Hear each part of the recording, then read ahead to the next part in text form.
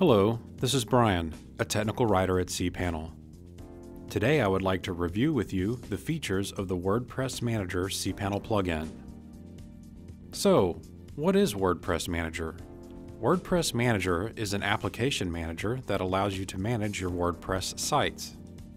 You can change each WordPress site's administrator password, configure automatic updates, and update a WordPress database user's password. As of WordPress Manager 2.0, you can manage WordPress sites that you installed manually or with third-party applications.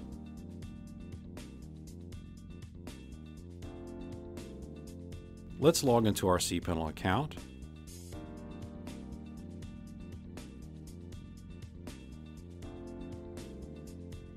Scroll down to Applications and click on WordPress Manager. As you can see, we don't have any WordPress sites. Let's create a new WordPress site and click New Site. A new interface will appear that allows me to configure the WordPress site. You can use the Installation Domain menu to select the domain on which to install WordPress. I will select example.com and click Install.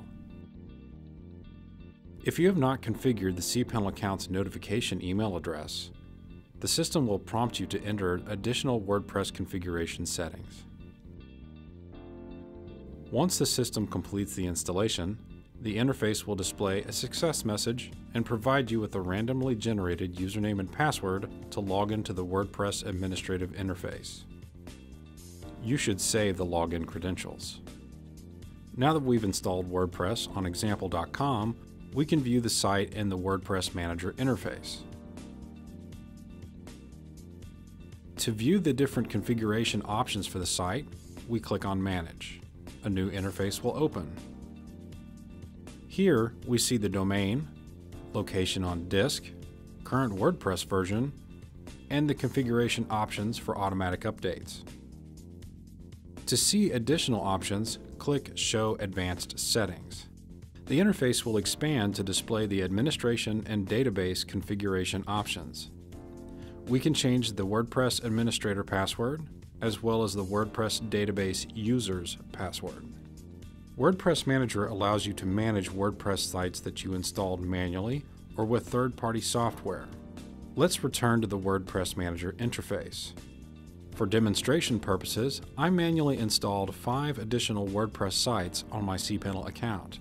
To scan for these unlisted WordPress sites, I will click Discover Sites. As the system locates each site, it adds them to the WordPress Manager interface and allows you to manage them.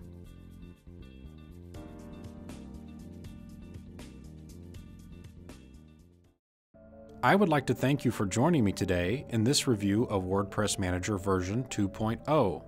I've included links to our documentation in the description below.